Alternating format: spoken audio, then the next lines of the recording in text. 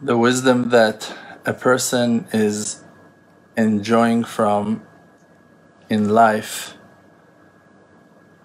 usually is external wisdom, comes out from outside to the person. He's being educated by his parents, by his teachers, society, his friends are teaching him stuff. He's seeing things with his eyes, hearing with his ears. Most of the wisdom, the knowledge that the person is purchasing is coming from outside. Now, when you try to pass on something that you received from someone else, most likely that you won't be able to pass it on in perfection, in the exact same quality as you received it. It's like a broken phone. Some background noises will be heard, some mistakes will fall into your explanation while trying to transfer it to the next receiver.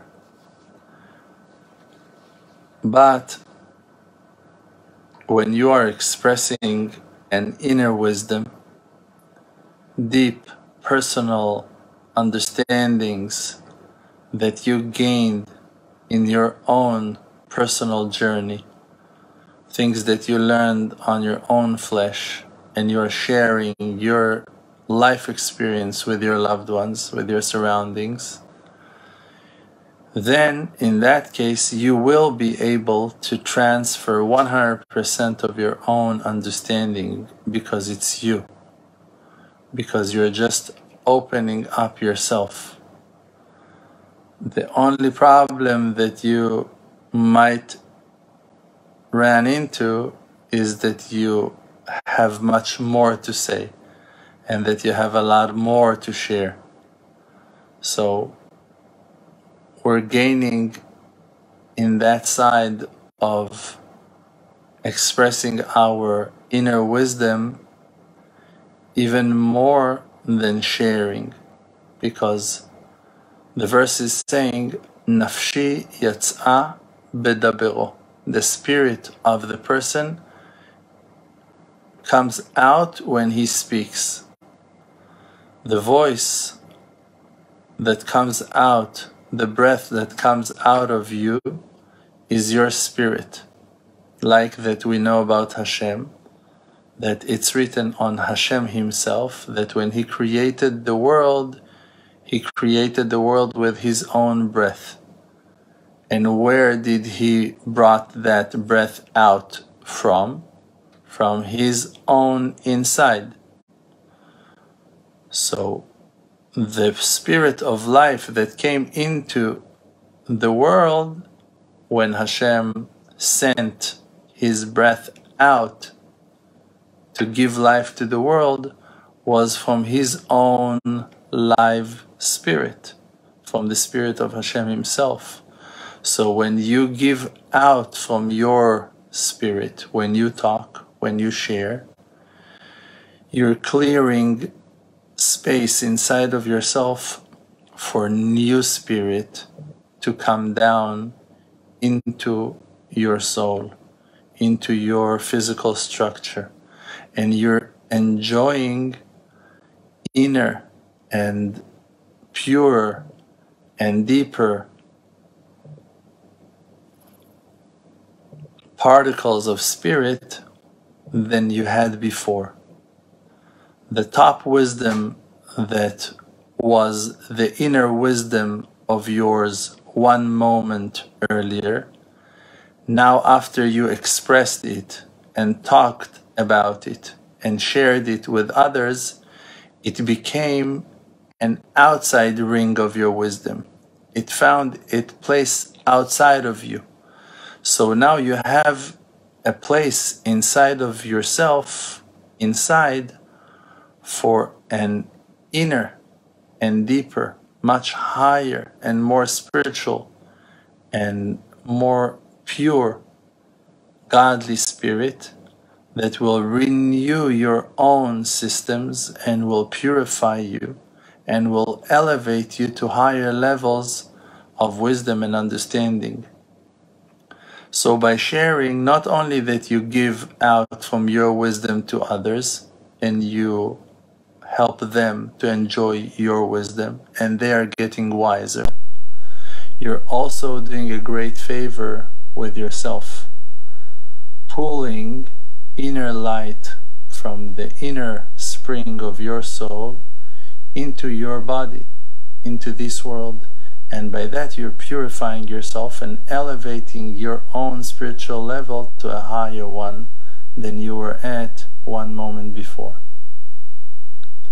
And if it's a bit complex, you can always watch this video again and try to listen until you will understand. Some of the teachings might take longer time for us to grasp, to understand. And if it was easy, you can always move to the next. In life, we should understand and realize Hashem treasured many treasures for us. Many, many surprises are on the road, on the way for us. And we just need to open our eyes to search for them till we find them.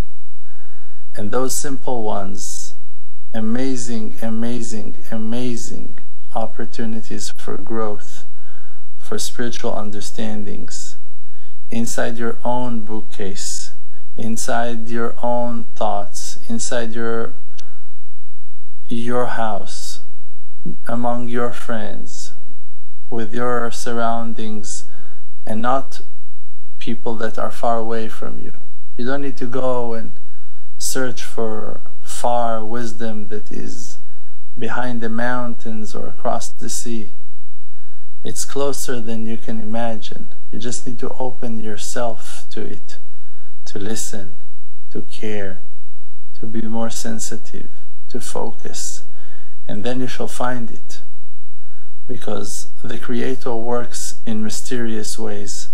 Suddenly you can find such amazing treasures, amazing conclusions, amazing deep understandings that are right under your nose, right under your nose. In a moment you can become so much brighter, so much wiser. And many of our greatest successful classes and teachings are coming to us through challenges and difficulties and times of pain. Not all the teachings are coming with grace and glory. Some of them are coming only after we are being humbled, after we are being taken to a lower point of view, to see life from a lower angle.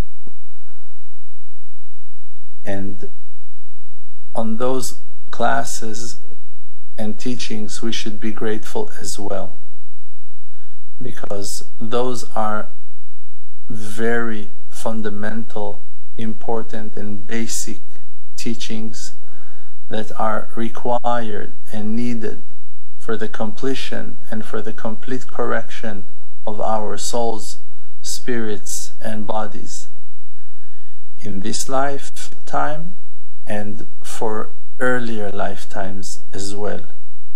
When we are correcting in this lifetime, we're not correcting only for ourselves. We're also correcting for our ancestors and for our own selves that lived inside the bodies and spiritual vehicles of our ancestors as a spark of their spirit. So remember that you are here to correct, and when you have opportunities to correct, you should grab them, hold on to them and be happy about it, and not to be disappointed that you are still correcting. If you would wake up a dead person that cannot correct anymore and tell him, listen, you have 5 minutes to correct some stuff, he would be the happiest person you ever saw in your life. The opportunity to correct is complete expression of mercifulness, of kindness, of unconditional love of our Maker to us. Think about the person that is standing for trial and he gets an opportunity to correct. Instead of being punished for his sins, for his crimes, he will get an opportunity to correct. How do we correct? We admit, first of all. We surrender to the trial, to the supervision of Hashem. We admit for what did we catch and grasp that we did wrong. And we admit, first of all, is the confession. You're right, I was wrong. And you admit. That's the first step of tshuva. And then you express your regret. I'm sorry, I messed up. I didn't realize how wrong it was. I was not careful enough. I was not awake enough to all the details. I'm sorry. I was blinded by my fears, by my lusts, by my confusions, by the exile, by the darkness. I was wrong. I messed up. That's the second step, to express the confession, to express the regret.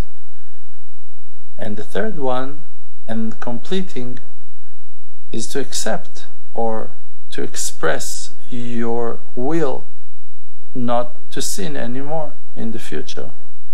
And you just need to make those 3 steps in the most simple way of them all, that is called an individual prayer.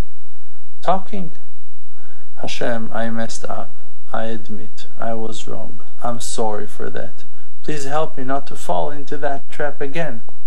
Now there is a 4th stage. The 4th one is to believe in the power of tshuva. That after you did tshuva, you need to believe that now all your sins have been atoned and erased and removed. And if you did tshuva out of love, you should believe that now your crimes became your merits. Now you're going to be rewarded for doing tshuva on your sins. And it's going to be a greater reward, and there is no more punishment because you confessed already and you did tshuva. So faith is the completion of tshuva. You need to believe in the power of tshuva, and that it's the expression of the mercifulness and kindness of Hashem that gives us an opportunity to correct in this lifetime. And lucky are the ones who are spending as much time as they can doing tshuva in this lifetime, and not waiting for the whole movie in the world to come. You don't want to see that movie if you're not about tshuva. This is the movie you don't want to see. It's a horror movie you don't want to see. But when you do tshuva, and all your crimes become your merits. Think about the sin of the golden calf, the horrible sin of a horrible violation. We have portions of Torah that are talking about it. We have deep, meaningful, powerful lessons that we got out of a felony, out of a crime, out of a sin. So you see that when people are doing tshuva, coming back to Hashem and regretting for their sins, Torah comes out of the sins. No punishments, just wisdom, knowledge, closeness to Hashem. We would never drop that portion of the Torah. We would never erase that part, God forbid. We appreciate Hashem for educating us, for teaching us. This is the most beautiful thing that we could have learned. We're learning from our mistakes. So every one of us has things to correct, and it's a blessing, and it's a powerful, powerful gift that Hashem gave us to be able to correct and to fix. And from those corrections, Torah is coming out to the world. Thank you so much. May Hashem bless us all with great happiness. enjoy. Amen. Freedom through faith.